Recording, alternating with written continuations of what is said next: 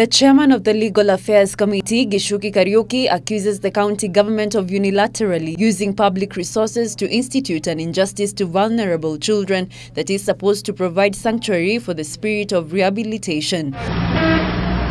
Some of them have not been to school, and the moment you round up children and dump them in a forest that is very dangerous to their own survival, then you cease to be human.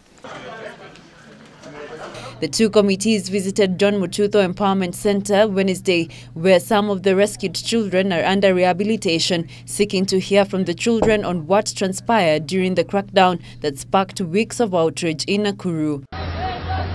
It is reported officials from the county government of Nakuru, using county government vehicles, rounded up more than 41 street children at night, drove them to Chemususu forest in the neighboring Baringo County, and abandoned them there without food or water.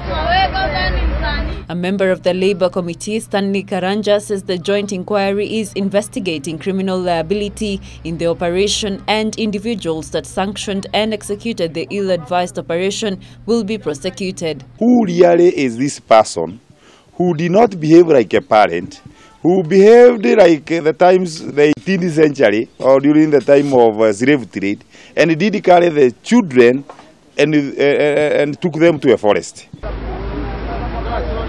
JOMEC Director John Mututho called on the Directorate of Criminal Investigations in the county to work alongside the committees to help find the missing children. Whoever who took them there did not make a accommodation arrangement, did not make a feeding arrangement inside the forest, and 5 of them have never been found. They are still missing.